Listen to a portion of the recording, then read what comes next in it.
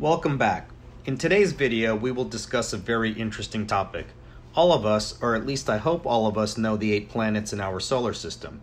These planets are Mercury, Venus, Mars, Jupiter, Saturn, Uranus, Neptune, and of course, Earth. We have known of these 8 planets for at least a century now. Some planets' existence humans have known about for nearly a millennium.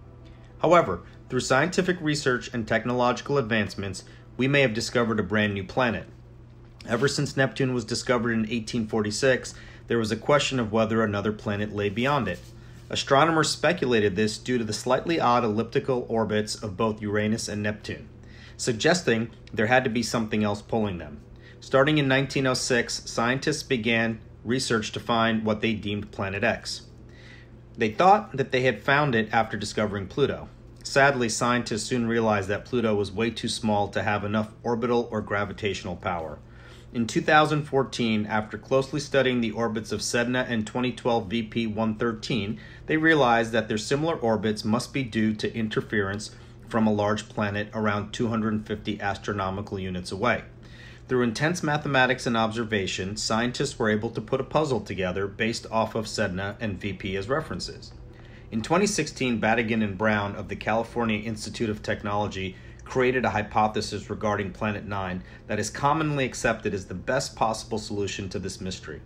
The hypothesis suggests that this planet is way out there, and when we mean way out there, we mean 26 times farther away from the Sun than Neptune. This means that Planet 9 may be so far away that one full orbit would take 20,000 years. It also hypothesized that the planet has 10 times more mass than Earth, while having a radius 4 times the radius of Earth.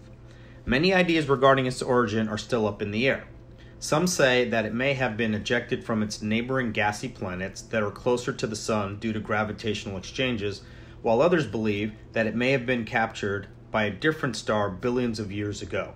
In their initial article, Badigan and Brown proposed that Planet 9 formed closer to the Sun and was ejected into a distant eccentric orbit following a close encounter with Jupiter or Saturn during the nebular epoch. Had it not been flung into the solar system's farthest reaches, Planet 9 could have accreted more mass from the protoplanetary disk and developed into the core of a gas giant. Instead, its growth was halted early, leaving it with a lower mass than Uranus or Neptune. Sadly, despite what we have already covered, not much else is known about this planet.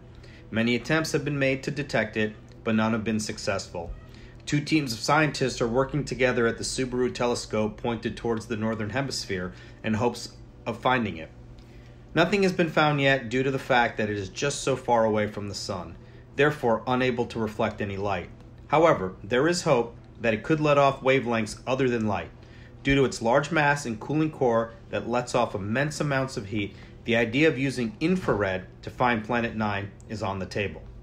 Sorry if you found this video somewhat unsatisfactory, but that is the beauty of science, the unknown and the hope for truth.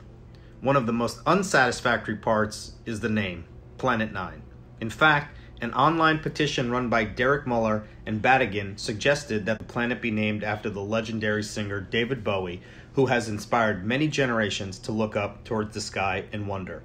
The petition also includes the idea to name Planet 9's possible moons after characters from Bowie's songs, such as Ziggy Stardust and Starman.